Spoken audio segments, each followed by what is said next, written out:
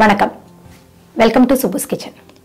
இன்னைக்கு சுபுஸ் கிச்சனில் hotel style sambar எப்படி செய்கிறது அப்படின்றத பார்க்க போகிறோம். சாம்பார் எல்லாரும் அடிக்கடி செய்யக்கூடிய ஒரு டிஷ் தான்.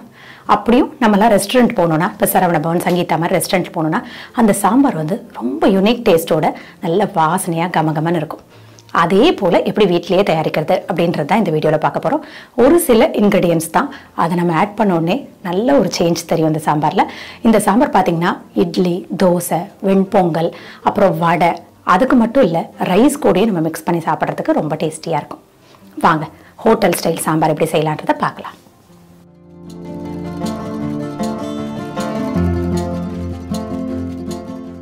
ஒரு எலுமிச்சம்பழ அளவுக்கு புளி எடுத்துக்கோங்க. ஒரு கப்பு வெந்நீர் தண்ணி ஆட் பண்ணி 10 நிமிஷம் ஊற விடுங்க. ஒரு பாத்திரத்தில் ஒரு அரை கப்பு துவரம்பருப்பு எடுத்துக்கோங்க. தண்ணி சேர்த்து துவரம்பருப்பை நல்லா ஒரு 2 முறை சுத்தம் பண்ணிக்கோங்க. பருப்பை நல்லா களைஞ்சி அந்த தண்ணியை வடிகட்டிக்கோங்க. வடிகட்டின இந்த பருப்பில் ஒரு கப் அளவுக்கு பரங்கிக்காய் சின்ன சின்னதாக கட் பண்ணி சேர்த்துக்கோங்க. ஒரு 1.5 கப் அளவுக்கு தண்ணி சேர்த்துக்கோங்க. 1/4 டீஸ்பூன் மஞ்சள் தூள் சேர்த்து நல்லா மிக்ஸ் பண்ணி கொடுங்க. இந்த பாத்திரத்தை அப்படியே ப்ரெஷர் குக்கரில் வச்சுருங்க. ப்ரெஷர் குக்கர் மூடி போட்டு விசிலும் போட்டுடுங்க. ஒரு 4லேருந்து 5 விசில் விட்டு எடுங்க. நமக்கு பருப்பு பரங்கிக்காய் ரெண்டும் நல்லா குழைய வேகணும். அதனால் அதுக்கு தகுந்தாப்புல விசில் போட்டு எடுங்க.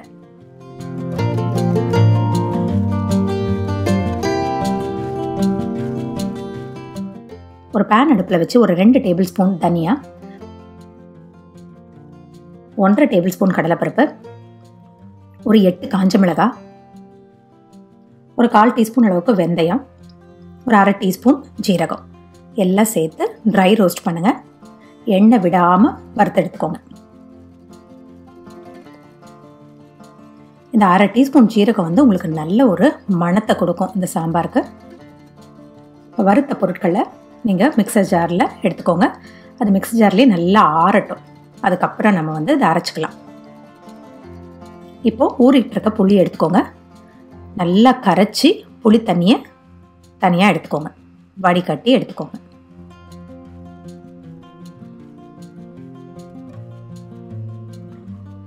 ஒரு பேன் அடுப்பில் வச்சு 2 டேபிள் ஸ்பூன் அளவுக்கு எண்ணெய் சூடு பண்ணிக்கோங்க.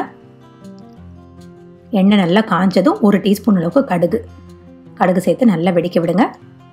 கை நிறைய கருவேப்பிலை, அதையும் நல்லா கிள்ளி சேர்த்துக்கோங்க. இதில் நல்லா ஒரு கப் அளவுக்கு சின்ன வெங்காயம் சேர்த்து நல்லா வதக்கிக்கோங்க. வெங்காயத்தை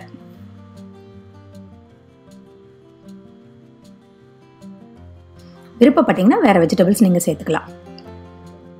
வெங்காயம் நல்லா வதங்கினது இதில் புளி தண்ணியை ஆட் பண்ணிக்கோங்க. ஒரு 1.5 டீஸ்பூன் அளவுக்கு உப்பும் சேர்த்துக்கோங்க. புளி தண்ணி நல்லா கொதிக்கட்டும். அந்த சமயத்தில் வறுத்து வச்ச பொருட்களை நல்லா அரைச்சிக்கோங்க. தண்ணி சேர்த்து நல்லா மைய பேஸ்டாகவே அரைச்சி எடுத்துக்கலாம்.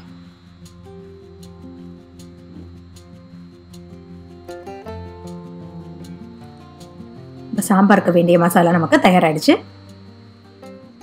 இப்போ புளி தண்ணி நல்லா 5 நிமிஷம் கொதிச்சிடுச்சு. இதில் நம்ம அரைச்சி வச்ச இந்த விழுதை சேர்த்துருங்க. சேர்த்து நல்லா கலந்து கொடுங்க.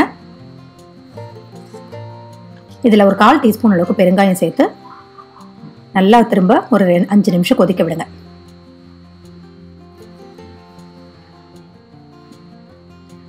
ப்ரெஷர் குக்கர் திறக்க வந்துருச்சுன்னா பார்த்து அதில் வெந்து வந்திருக்க பருப்பையும் பரங்கிக்காயும் எடுத்துருங்க.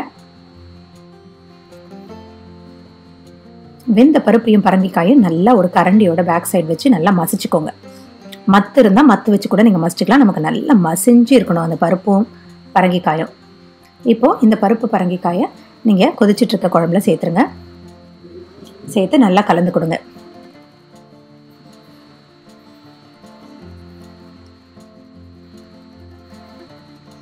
தண்ணி கொஞ்சம் சேர்த்து நீங்கள் கன்சிஸ்டன்சியை அட்ஜஸ்ட் பண்ணிக்கோங்க.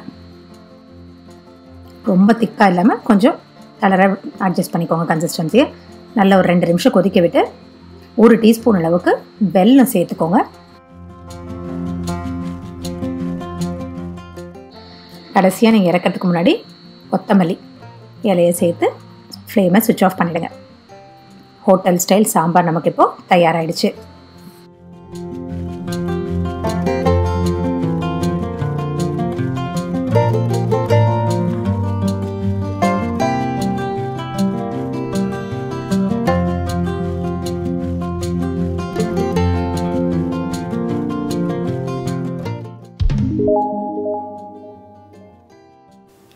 ஹோட்டல் ஸ்டைல் சாம்பார் நமக்கு தயாராகிடுச்சு. இந்த ஹோட்டல் ஸ்டைல் சாம்பார் செய்கிறதுக்கு ஒரு சில டிப்ஸ் உங்களோட ஷேர் பண்ணிக்கிறேன். ஃபர்ஸ்ட் டிப், இதில் பார்த்தீங்கன்னா நம்ம ஒரு அரை கப்பு துவரம்பருப்பு எடுத்தோம், 1 கப் அளவுக்கு பரங்கிக்காய், இந்த மஞ்சள் பூசணிக்கான்னு சொல்லுவோம் இல்லையா, அதை எடுத்து நல்லா சின்ன சின்ன க்யூப்ஸாக கட் பண்ணி ரெண்டையும் சேர்த்து ஒன்றா வேக வச்சுக்கிட்டோம். எதுக்காக ஒன்றா வேக வைக்கிறோம் அப்படின்னா, நீங்கள் வந்து அந்த பம்கின் அந்த எல்லாம் மஞ்சள் பூசணிக்காவோட அந்த எல்லா எசன்ஸும் அந்த பருப்புலேயே இறங்கி அந்த பருப்பு நல்லா வாசனையாக இருக்கும் நமக்கு, அதுக்காக தான் சேர்த்து வேக வைக்கிறோம். அதே மாதிரி வெந்த பருப்பையோ அந்த பூசணிக்காயும் நல்லா ஒரு கரண்டியை வச்சோ இல்லை மத்த வச்சோ நல்லா மசிச்சுக்கோங்க. நமக்கு வந்து பருப்பு வந்து இலையாக இருந்துச்சுன்னா அது புளித்தண்ணியோட சரியாக மிக்ஸ் ஆகாமல் புளித்தண்ணி தனியாக அப்புறம் பருப்பு கலவை தனியாக இருக்கும் நமக்கு. அதனால் நல்லா மசிச்சு அதுக்கப்புறம் ஆட் பண்ணும்போது நமக்கு சாம்பார் நல்லா சேர்த்து வரும். செகண்ட் டிப், இதில் பார்த்தீங்கன்னா நம்ம வந்து மஞ்சள் பூசணிக்காய் வந்து பருப்போடையே வேக வச்சுக்கிட்டோம். அதனால் நான் ஒன்லி வந்து பார்த்தீங்கன்னா சின்ன வெங்காயம் மட்டும்தான் நல்லா வதக்கி ஆட் பண்ணியிருந்தேன். நீங்கள் விருப்பப்பட்டீங்கன்னா யூஸ்வலாக சாம்பாருக்கு என்ன வெஜிடபிள்ஸ் நீங்கள் சேர்ப்பீங்களோ அதெல்லாமும் சேர்த்து நீங்கள் இந்த சாம்பார் செய்யலாம். தேர்ட் டிப், இதில் வந்து நல்லா அந்த ஹோட்டலில் கிடைக்கிற மாதிரி கலர் நல்லா வரணும் அப்படின்னா நீங்கள் வந்து ஒரு 8 காஞ்ச மிளகாய் ஆட் பண்ணோம்ல, அதில் ஒரு 2 வந்து நீங்கள் காஷ்மீரி சில்லி சேர்த்திங்கன்னா உங்களுக்கு நல்ல கலரும் கிடைக்கும், அதே நேரத்தில் வந்து சாம்பார் ஸ்பைஸ் ஆகாமல் இருக்கும். ஃபோர்த் டிப், இதில் பார்த்தீங்கன்னா நம்ம கடைசியாக இறக்கிறதுக்கு முன்னாடி ஒரு டீஸ்பூன் அளவுக்கு வெல்லம் சேர்த்துருந்தோம். வெல்லம் எதுக்கு அப்படின்னா இந்த சாம்பாருடைய புளிப்பு காரம் எல்லாத்தையும் பேலன்ஸ் பண்ணி ஒரு சின்ன ஒரு ஸ்வீட்னஸும் கொடுக்கும். உங்களுக்கு விருப்பப்பட்ட ஆட் பண்ணலாம், இல்லைனா நீங்கள் எக்ஸ்க்ளூட் பண்ணிடலாம். இந்த டிப்ஸ் எல்லாம் ஃபாலோ பண்ணி இந்த ஹோட்டல் ஸ்டைல் சாம்பார் செஞ்சு பார்த்து உங்கள் கமெண்ட்ஸை ஷேர் பண்ணுங்கள். மீண்டும் ஒரு புதிய ரெசிபியோட உங்களை சந்திக்கிறேன். வணக்கம்.